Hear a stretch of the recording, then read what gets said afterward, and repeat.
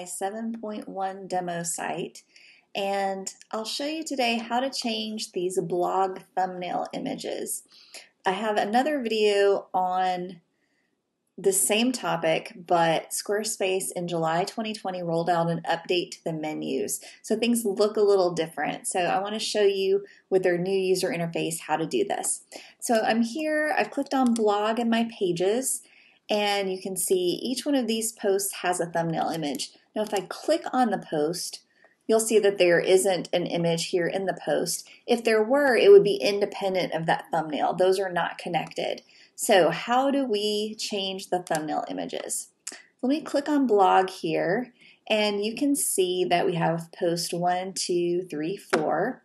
And to swap out these thumbnail images, I'll want to edit the post. I could click on it here, or I could click on one of these posts and click edit here. That gets you to the exact same place.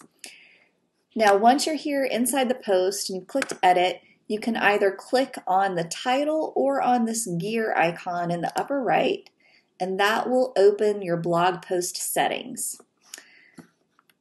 On your content menu, you can change the status from published to draft, or schedule it, or send it to the review queue. But if you click on options, this is where we can add that thumbnail image. So you'll see that I have the standard Squarespace thumbnail image here. I'm going to remove that. And I'm going to add an image from my computer.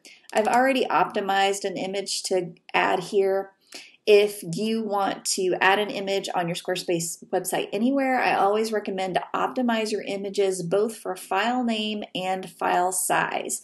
That can have an effect on your search rank in Google, and it's a better user experience. If you have questions about that, I'll put a link below to my Squarespace image optimization course if you'd like to check that out. So here I've added my thumbnail image under options. And you can also do things like change the blog post URL here. So if I wanted to call this plant care, I could do that here. You can change your author, and you can also change the source URL if you're pulling this blog post in that was published elsewhere.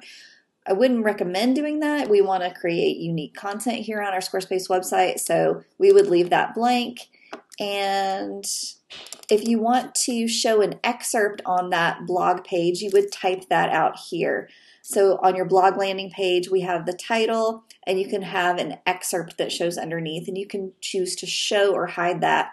I have another post on those settings, so I'll put a link to another video to those settings, so I'll put a link to that video below as well. All right, so let's click save, and you can for sure add images here in your post too. They just don't affect your thumbnail image. So if I wanted to add an image here in the post, I just click the insertion point, this droplet, and then choose image and add it just like I was adding an image anywhere on Squarespace. But I'm gonna not do that. And now since we've updated those blog post settings, I want to go to done and save. Now we don't see anything here yet, but if I refresh this page, what we'll see is that new thumbnail image show here. There we go, there's our new thumbnail image, and when we go back to our pages and click on our main blog page, you'll see the thumbnail image reflected here. And if you want to change around these settings, if you don't want to show a date or the excerpt, I'll put a link to that video below as well. I hope that this video is helpful. Best of luck with your website.